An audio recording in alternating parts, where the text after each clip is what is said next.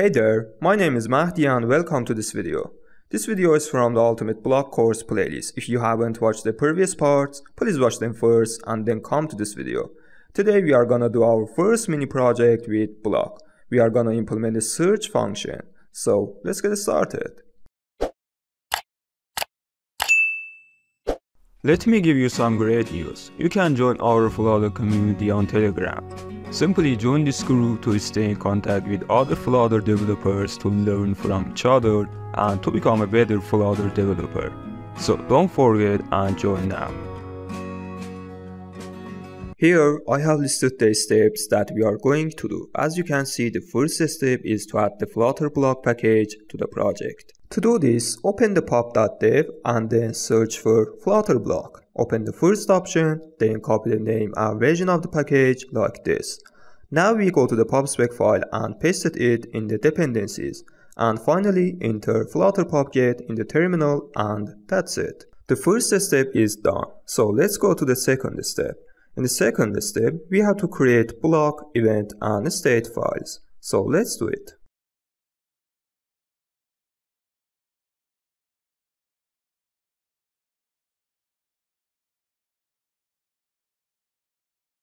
After creating the files, the first thing we have to do is to extract and define the states we will have. In order to be able to explain to you well, I'm going to use a whiteboard. As you can see, we will have 3 states. The initial state is the first state. This is the time when the user has not searched for any word and we show all the words in the list to the user. The next state is loading. This is when the user searches for a word and we display loading on the screen until the search in database or getting the result from the API is finished. Of course, we don't use API or a special database in this project, and we only search in a list of words. And the last state is when the search process is finished and the result is ready to be displayed. If words are found, we display them, and if no words are found, we display a text. Well, now let's go to define the states. The first class we need to define is a base class from which the rest of classes must inherit, because all the states for the block must be of the same type. So first we define an abstract class called search state. Now we can define the 3 state classes that I explained, and they inherit from the search state class. Alright, this step is also done. As you can see, the next step is defining events. This step is exactly like defining states. As you know, the events depend on the user's interactions, and the events are called in the UI. Well, in your opinion, when should we call the events so that we can change the states? The first thing that comes to our mind is when the user enters a word in the search field. At this time, we can call the event. So we can define an event called display searched words. By this event, we get the word entered by the user and search in the list of words and then change the state of the application. So let's define the events. As I said, it is exactly like the definition of states. First, we define an abstract class called search event so that other classes can inherit from this class. Now we can define a class named search word which inherits from search event class. In this class, we need to get the word searched by the user. So we define a string variable and set it in the class constructor. Great, this step is also done. In the next step, we need to create the block class. First, we define a class called search block. Now, in order to use the block, we must inherit from the block class.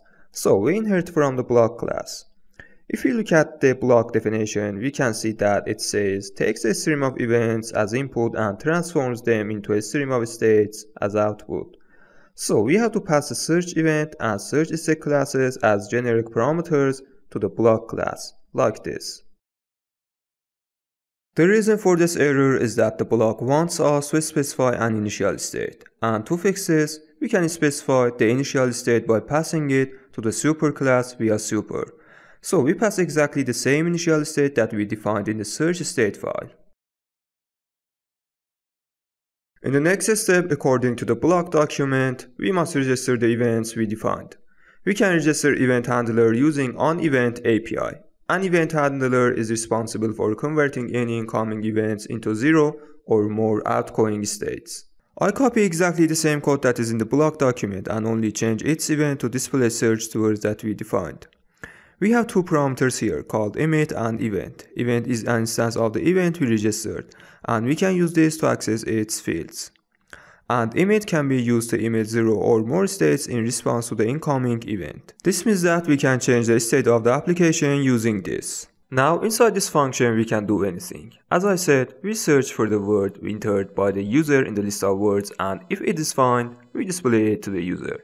So first we need a list of words. So I'm going to define a list of words here like this. Now we have the list and we have to search the word we get from the user by the event inside this list.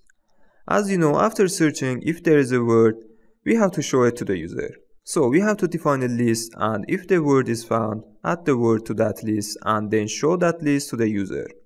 So first I define a list here called search the titles. Now we can use a loop to search in the list of words, and by using the contains method, we check whether the word entered by the user is similar or not, and if it is similar, we add it to the list of search titles. This is so simple. Now we need to change the state of the application and show the words that have been found. For this, we need to use emit and emit the loaded words state like this. This is not enough because we need to be able to display these words. For this, we need to define a list in the loaded words class like this, and also we assign this argument in the class constructor. Now in the block file, we just need to pass the searched words to the loaded words class. Alright guys, we are almost done here. Now we have to go to the presentation.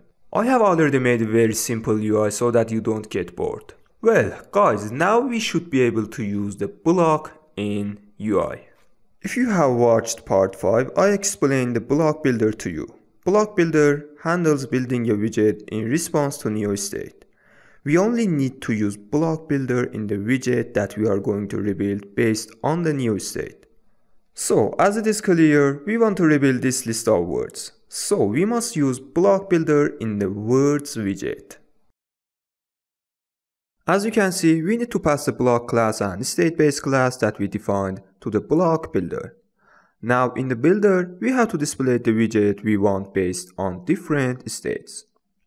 And we can check this using the state parameter. For example, we can check if the state is equal to loaded words, return this list view. Now we have to load the words in this list view. Well, as we know, this state is an instance of loaded words, so we can access the words parameter. Therefore, we can set the length of the words in the item count. And we also set the value of the list of words in text, so that we can show the words to the user. The reason why the builder shows us an error is that we have to return a default widget in the builder. And when none of the states were established, the builder shows that widget. For example, I return a container. It seems that we have done everything. Now we can restart the app and see the initial result. As you can see, we have the block provider error. As you know, the reason is that we didn't inject the search block in this page, and the block builder cannot use the search block. We have different methods to solve this problem. In this project, I use the block provider, and in the next project, you will get to know other methods. To use the block provider, it is enough to wrap the material app in the main file inside the block provider and also specify that the search block is inject in the block provider and create method. Now, if we restart the app, we will see that there is no problem anymore. But as you can see, no list of words is shown. If we go to check the block class, we will see that in super, we set the initial state of the block equal to initial state class. But in UI, we didn't define any condition for it to return a widget if state was equal to initial. We can either define a condition in the UI, or we can easily change the initial state to loaded words in the block and pass the words to it. Now, if we restart the app, we will see that the problem is fixed.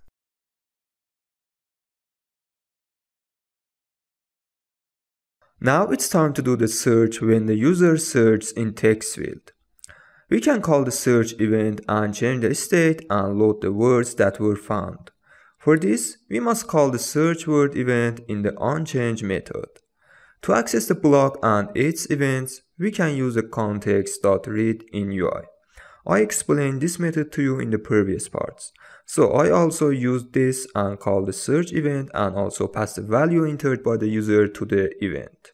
And finally, if we want to test now, we can see that our search is working well and we are changing the state of the widget by using block.